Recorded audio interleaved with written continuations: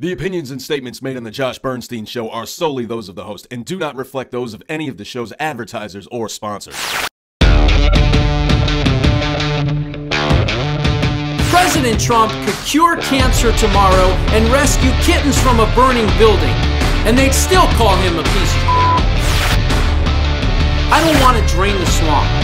What I want to do is I want to drown these swamp monsters in their own swamp water.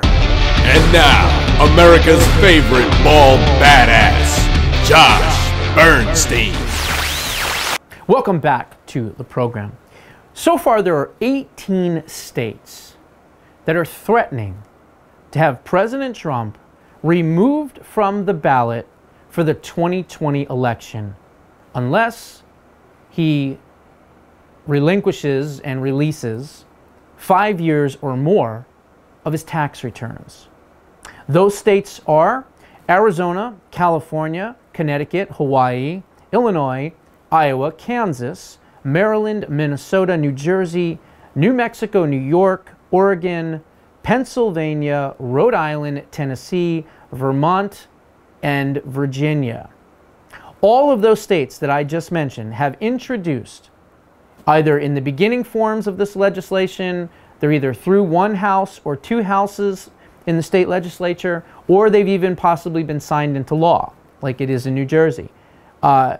They have introduced this type of legislation that would require, quote, all future presidential candidates to disclose their income tax returns in order to be placed on the general election ballot, end quote. Short, simple, sweet. This is what most of the language of this legislation is in all of these states. This is what it says. It's a very short piece of legislation. And they are trying to pass this legislation. But there's one question. And that one question is, how do we fight it?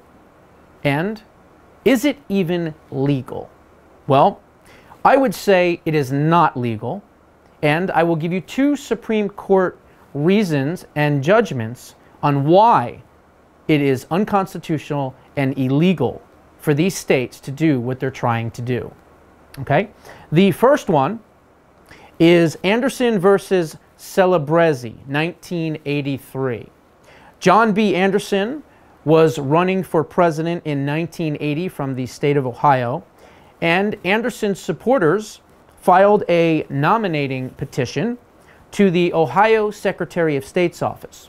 However, the Secretary of State at that time, Anthony J. Celebrezzi, rejected the petition, stating that it was not filed in time by the 75-day deadline prior to the presidential primary.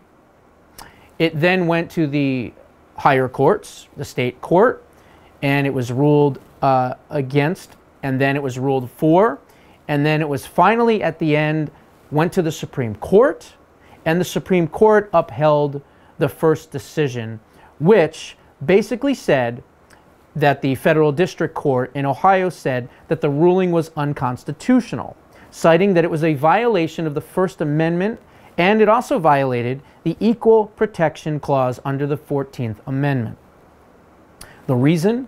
Number one, it placed a higher burden to petition the government in a shorter amount of time.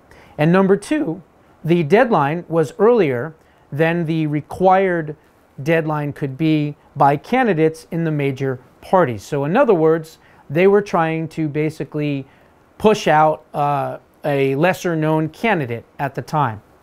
The second case was Williams versus Rhodes, 1968, whereby independent parties, and yes, even a socialist party, filed a lawsuit against the state of Ohio. Once again, the state of Ohio was part of this, for not allowing them on the ballot.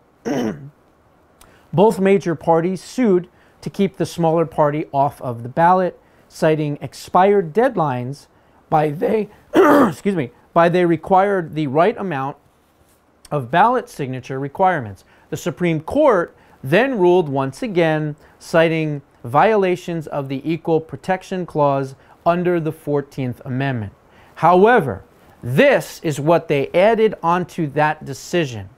They wrote this: furthermore, the Supreme Court has found and ruled that it was illegal and unconstitutional for any state to alter or change national ballot requirements or qualifications. Boom, mic drop. So the bottom line is, you cannot change, because it is unconstitutional, you cannot change the requirements of the national ballot qualifications for a presidential election. So what these states are doing is illegal and unconstitutional. Democrats do not have legal standing to force Trump off of any of the ballots, regardless of whether or not he releases his tax returns. Furthermore, their legislation is as useless as tits on a board, and I would say not even worth the paper that they are written on. And finally, he will be on the ballots in all of those states, and there ain't nothing that these Marxist dirtbags can do about it. Because all he has to do is file petitions and lawsuits against these states that pass this type of legislation. It'll go to the Supreme Court, and the Supreme Court, which has a history of using precedent, will look at these two cases, possibly even others, and rule against the states. That I can assure you. What are your thoughts? Please put it down in the comments below. We'll be right back.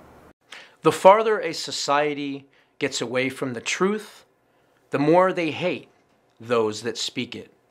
I want to thank you personally for watching my video. I hope you enjoy the way that I do my show.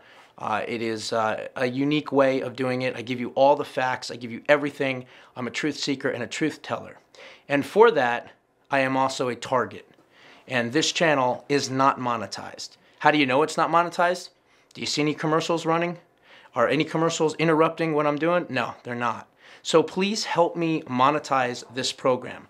YouTube has shut me down from being able to make any kind of monetization on what I'm doing and my efforts. So basically, I'm taking the arrows, I'm taking the risk, and so far, putting it out in my own pocket, putting it out there for everyone, and not really getting compensated for it. So please, do me a favor. If you like what I do, go to patreon.com/Josh Bernstein.